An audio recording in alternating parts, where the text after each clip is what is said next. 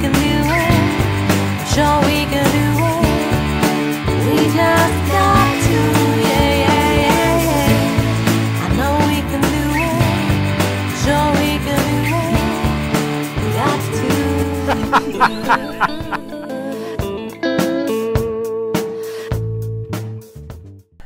Hello, it's day 2 of my 50 days of harvesting, and it's been a really good start to the day. I've already had time to go outside and harvest a few things, and now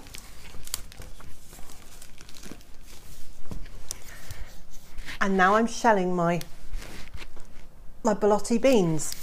So I thought I'd have a chat while I was shelling them. So I've got a pot to put the waste in, which isn't really waste because it'll go back onto the compost heap. And I've got a bowl, an optimistically large bowl to to put my borlotti beans into. So you're going to be able to hear the pop pop pop of the beans and the chink as the rubbish goes into the bowl for the compost. And so sorry about the extra noise. So yesterday we went to that castle.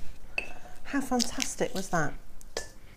Wales is just a fabulous place. If you like history and you like really old things and you are mesmerised, as I am, by the skill that people had to build huge buildings so many years ago. Wales is a great place to live because there are castles galore, and from where I am, in the space of, I don't know, 3 or 4 miles in one direction there's a castle, 4 miles in the other direction, opposite direction, there's a castle, and within a half-hour drive there are probably, I'm going to guess, I would have said there are probably another 8 or 9 more, and that's a lot of castles. And I haven't been to see them all. I certainly haven't. I haven't visited them all, but all ones I've visited, I always say, why don't I do this more often? And the answer is time. And yeah, there's always a time constraint, isn't there?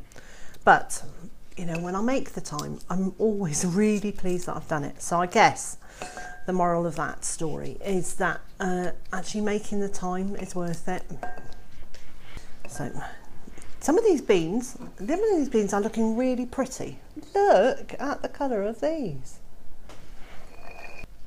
I'm really pleased with them. So the idea of these beans is that they're not completely dried out yet. So I haven't waited until the pods have gone dry and crispy. They're still, well, they're just beginning to go leathery, but they're certainly not dry. Because I want to blanch these in a pan of boiling water and then put them in portion size bags in the freezer. And I have a plan. I don't think it's a cunning plan, but it is a plan. And my plan is that during the winter, when I'm really less organised than I might be in the summer and I have a lot less energy, I am going to hoik out of the freezer everything that I think we might want for a week of food and put it into a different freezer, because hooray, hooray, hooray, today we've got a new freezer just been delivered, so it gives us an extra storage space. But I thought if I took out enough food for a week and put it in a freezer in the house rather than in the barn, we could, well, it would allow me to be a bit more organised.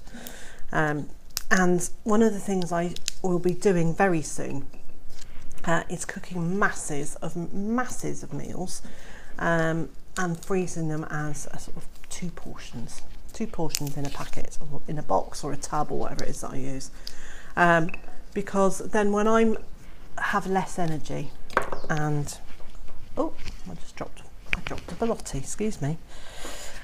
So when I've got less energy, there will be effectively homemade ready meals in the freezer, which Mr. J can just pop into a microwave and heat up, or pop into a pan and heat up.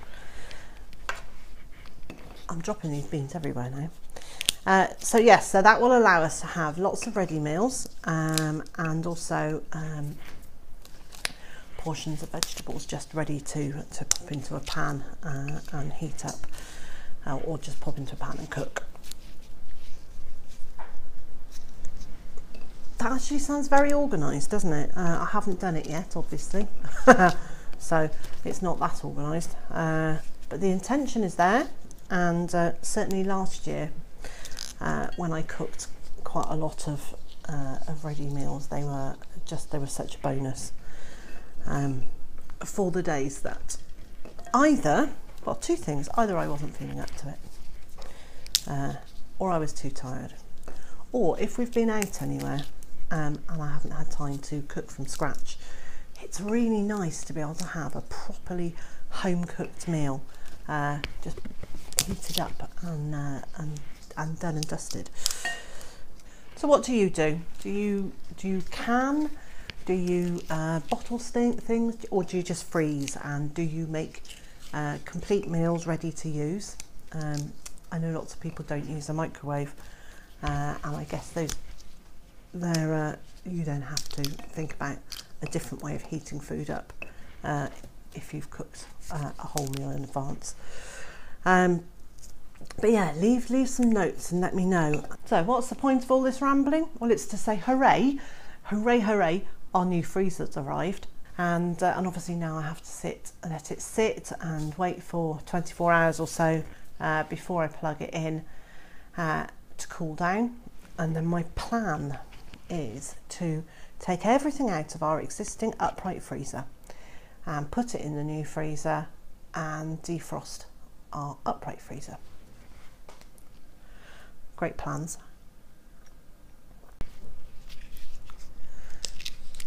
So yes, I can defrost our upright freezer, which will allow me to A, sort it out and tidy up in there, and take an inventory of the food we've got in it, and B, I can just work out what food is going to live in which freezer, because the upright freezer is in our boot room, so it's in the house, whereas the chest freezer is not. It's in an outbuilding, and in the middle of winter that means checking out in the rain and the wind when we're already feeling a bit wet and tired. So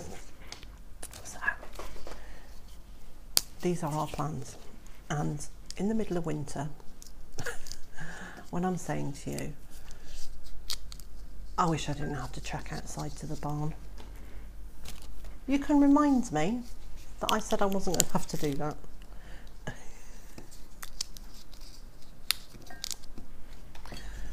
This is going to be a long process, and my optimistic bowl, oh, it is already filling up. Look at this. Some of them are such pretty colours. It's a real shame because borlotti beans look beautiful like this, and then you cook them and the colour goes. But the taste doesn't, and borlotti beans I had for the first time last year. Now, why I've never had them before, who knows, but they are fabulous. They are my new favourite thing apart from chicken, and maybe they're my favourite thing because we didn't have that many of them last year, and it was such a treat to have them. I'm optimistic that we will have plenty of food for the winter, which is a big turnaround, because earlier in the year I really wasn't convinced that we would have enough to see us through. Now obviously we can go to the shops, we have the luxury of having supermarkets very close by, and we can do that, but what we don't have is we don't have scads of spare cash to go spending on good quality food, and that's why I grow it.